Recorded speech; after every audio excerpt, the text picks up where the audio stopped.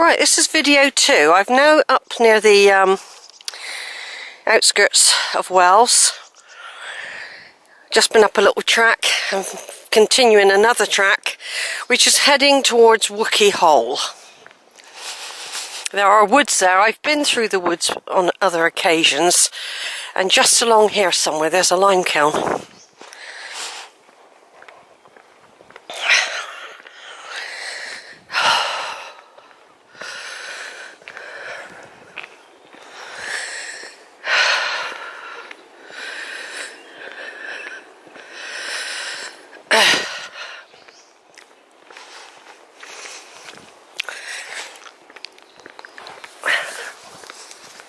Of course, I got all this done on other videos. I mean, I feel like I was only here last year, but I know I was definitely here 2 years ago. There's a fork in the road here. I'm going to carry on down, by the way. But if you go up there, that takes you up near a quarry. And that's all been recorded before. I'm not doing that today. Today is more of a march, really, because I'm basically heading back to Cheddar from here. But there's a little triangle here, and just up through there, see, that says, if you follow that sign there to Wookey Hole, it takes you all through the mud and the trees, which I know about. Okay, and up there is the lime kiln, that block of bricks there are old lime kilns. But I'm not following the West Mendip Way precisely all the time. Basically, my mission's to do something I haven't done before, and it's got to be done when there's no cows. So we've only really got very limited time before I've got to fit in the River Parrot walk as well yet, all in a month. Then I'd be doing, the walks I'll be doing after that will be what I call non-cow walks, but they'll be in the summer where we don't have to encounter them very much. But if you walk up through there, that takes you up through where there's like a quarry, and you can see all the geology and everything. But if we follow this little track, this will eventually come to a stile or a gate. We'll go through that, and we'll go down in across a field to walk through Wookey Hole, and we just walk straight through Wookey Hole, come out the other side, and we aim to enter Ebber Gorge. Now, I've been doing a lot on Ebber Gorge lately, so this is like another part to it, coming from a different angle, but actually also going over some steps I did before,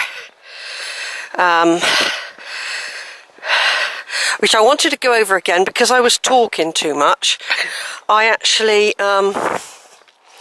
missed stuff because I was walking with another person, and you miss things sometimes, or someone else notices something you miss. It can work both ways.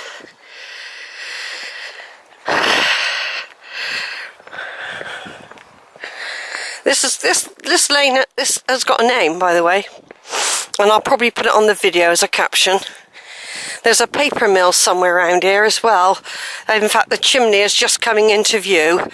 Whether it's still a working paper mill, I don't know. But I'll just zoom in.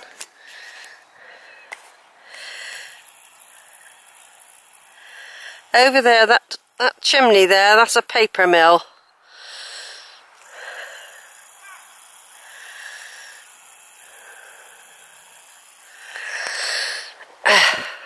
On the outskirts of Wookey. Here's another view of the tour on this video. I'll probably try and capture the tour throughout the walk as we get further and further away from it. That is one of my walks in the summer, going up there.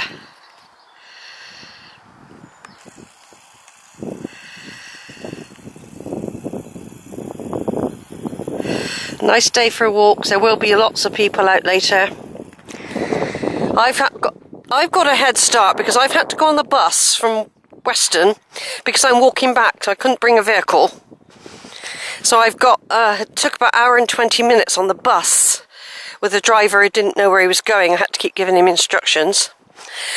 In fact, he ended up, because I wasn't quite sure how to get to Wells bus station. That's the only bit I didn't know, because I don't do this route very often. So he ended up going through Wells, and I got off at the market. Someone else was guiding him the rest of the way. Yeah, it's a glorious day. This is nice views here. Actually, some lovely views all the way up here. I'm supposed to be going out for a walk tomorrow with my children. Or some of them anyway, because it's Mother's Day tomorrow. But I thought, no, I need to get a walk in because the weather apparently is going to get worse next week. I don't mind going out as long as it doesn't rain, really. But this is a bit of a challenge, what I'm doing today. So I'm not really stopping off too much on the way, because I want to try and get back to Cheddar, which is quite a long hike. Now, I know if I get to, say, Draycott Slights, and I think I can't do the rest, I can get the bus from there. There are places I can dip down into en route, and of course there's a time limit. The last bus is just after about 6 o'clock, so I have got actually about 8.5 hours to do this walk, and I might need 8.5 hours. Well, like I said, I'm not really stopping off doing any weaving about. Basically, I'm heading for Eber Gorge. I'm trying to pick up a route to get me over. It's heading towards Priddy, but I'll be picking up the West Mendip Way over there. I haven't got wellies on today, so at the moment I'm lucky. I haven't had to encounter too much mud yet, but there will be fields ahead. Right, now we're coming up to a little gate, which is where we go through the gate. You can go the other way, but you end up on a very narrow and busy road, and they advise you not to go walking along that. I've been down left before now, and it does bring you out on a fast, high hedge road. So this is the advised route, coming through here and not down there. So we would take advice.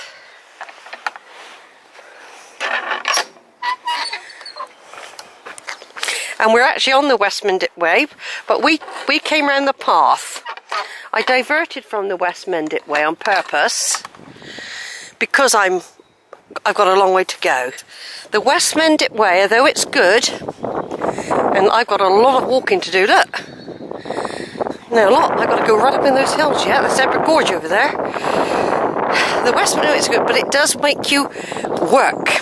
It will make you weave in and out. So obviously I do cheat sometimes because I've come down through there, off there before now. See, they're putting a lot of signs up, and there's the cows are normally all out round here, all in that field. I'm glad that they have put more signs out, because one of my bugbears, if you like, was the fact that you would go on a walk. Okay, you might have a map, but if the signs disappear, then, you know, you can end up doing extra miles unnecessarily, really. And the blue ones do stick out more than the yellow ones. The yellow will blend in with the scenery, because you get yellow leaves, you see, yellow fields. But blue stick out, as red probably would. And even from here I can see the next blue sign already when we go through the next gate. Now up there is something called Arthur's Point or Arthur's Hill or something. there's a lot of legends surrounding that. It's either Arthur or Alfred, I can't remember which one now. But there's history attached to all around here. There's history. And I've got record of it all, and on other videos I've probably remembered the history and spoken about it on them. They're usually on YouTube.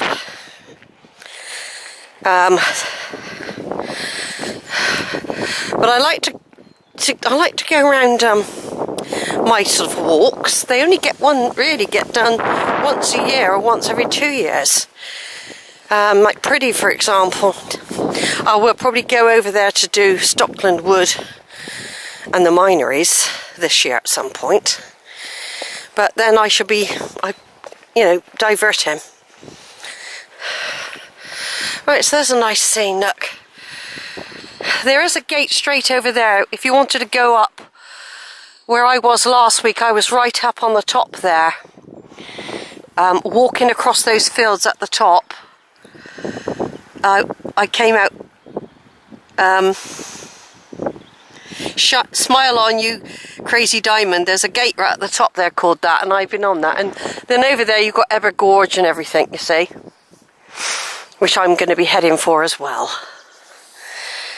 Right, over and out.